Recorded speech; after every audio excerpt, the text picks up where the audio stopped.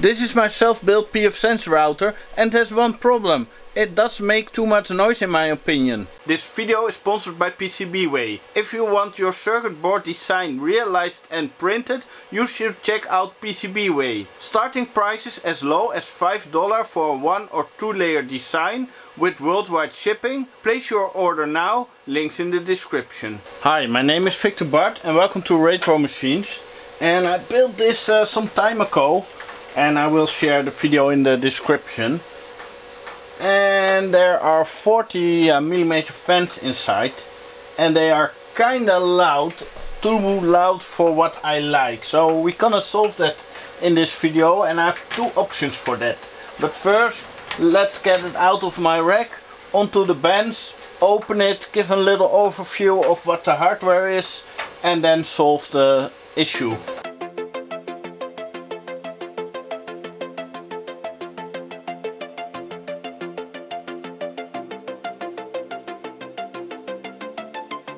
The 1U case is from Supermicro, and I flipped around the power supply and the rack ears, so all the connections are now on the front. I think for a router that looks super nice. So here you have the original front with now here the power supply. So let's take a look inside, and the CPU is a dual core Atom with hyperthreading. So I have 4 threads on a tiny micro ATX Asus motherboard, Intel quad port network card, 2 hard drives in a ZFS mirror, tiny power supply here. Oh, I already did a mod for the low noise. So yeah, that was one of my options, but it's already in. And has 4 GB of memory. Right now I've worn out 40mm fans here, and they are just a little bit too loud in my opinion. But one of my options that I had 2 options was, of course, swapping the fans and then use the low noise adapters from Noctua. But I already installed them. So that didn't help enough with this kind of fan. So let's swap out the fans for something else. So from some old servers I got this 40mm fans. They are a little bit wider, so a little bit more airflow. And they came with a little PCB with 4 connectors and 1 input. And I already made this 5V adapter that we're gonna try out. I also tried out 7V adapters, but they were doing weird things. So I want to try it on 5V or with the splitters to see if they perform better than the little ones. I don't need much airflow, just some airflow, and that it needs to be silent. So let's start a time lapse, remove these ones, install these ones, and then try out with the splitters and the 5V adapter to see what's the best option.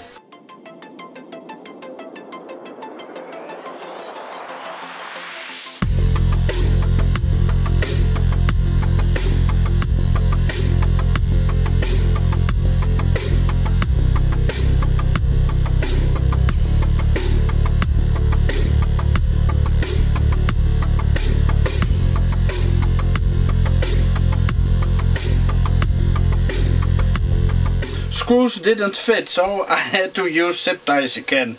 So next time I should make the holes here bigger. But the fans are pretty sturdy. So let's wire them up and test them out. So this is the PCB for the fans, super simple, 4 connectors, 1 Molex.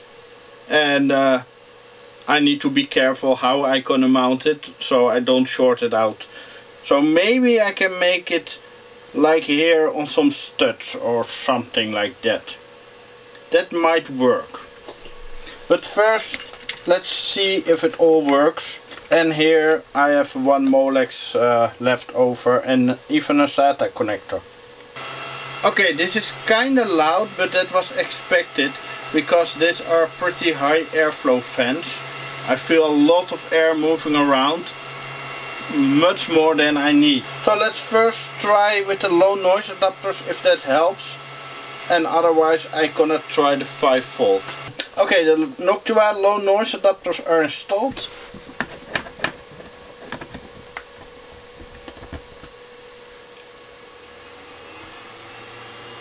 and it doesn't help anything. So let's install this cable, and this is an inverted Molex to floppy. So I put this connector on the floppy connector, so we have a normal Molex, and then this cable. So this is a 5-volt adapter. It's just that the 5-volt is routed to where normally the 12-volt is. I also tried this adapter with 7-volt, but many power supplies where I tested were flipping, so I think 5-volt is a safer option. You can still hear them a little bit, but way less noise, and still I feel airflow behind them, also airflow over the hard drives.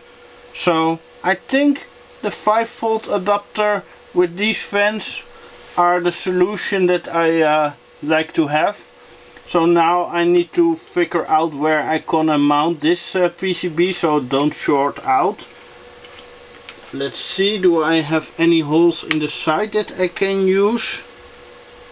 No. I have here a stand off and here, but that is also not the best solution, I think. So maybe I'm gonna drill 2 holes here in the rear wall and use some bolts and studs to mount it.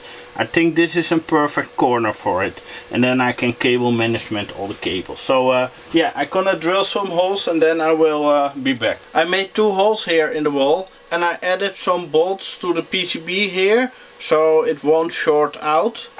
So we can now insert it, and then some little nuts on this side.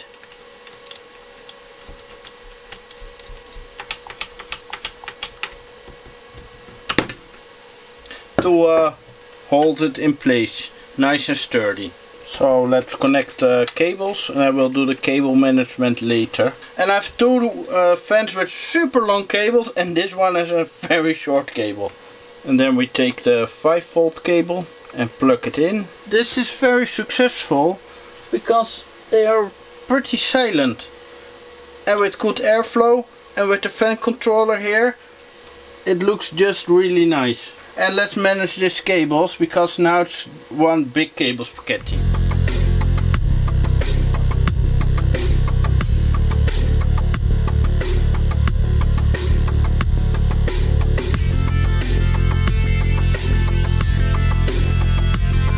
I'm really happy with the result of this upgrade.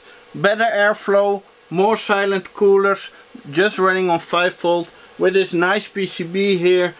Super nice cable management, everything is tied together, no loose cables in the build. It's super low power with the Atom and a mini power supply and just simple hard drives. I can also put USB sticks in here, but for now I have the hard drives and they work great. So yeah, I think it's time to put it back in the rack. So soon I will put this in production, and we also get solar in the house. So my plan is to run a 24/7 Sun V100 server. I think that is an amazing plan, and soon I will finally install them. But first I need to get the router functional and create a separate network for the Sun V100, because I want to make it a server for my Patreons where they can log in and play with and maybe host websites like the shitty 90s websites. And to get access to the Sun V100, I probably will make it like the $3 and up call on Patreon, but for $1 you can already join my Discord servers. So please join my Patreon and join my Discord server where we can chat and have fun. So let's put this one back in the rack and listen how much more silent it is. But it's a little bit annoying that HP 2910AL makes more noise than I prefer. So I also need to modify that one someday. What I really like about this upgrade is that I just used parts that I already had laying around from some old servers instead of buying new stuff. Because you don't have to buy new stuff every time when you do like little upgrades like this, you can also reuse old stuff, like the Molex cable from the floppy to the normal Molex. I think I already had that from 25 years ago. I just had it laying around and it's now in the machine. So if I ever will sell this machine or get rid of it, I will pull out the cable and put the fence back on 12 volt. So beware if you ever buy this from me. But it's probably then so obsolete in a few years that it will not be sold. So yeah, let's put the screws back in, and then I have successfully upgraded the fence. So let's plug in the KVM so I can see if it will work. And the nice thing is you can also use the COM port in Pfsense. So if you want to use a console cable and have even simpler cabling, it's also possible. And right now the rack is a little bit moved this way because it's on wheels, because I want to do some maintenance in the back, but it's now a little bit tight here. But let's turn it on.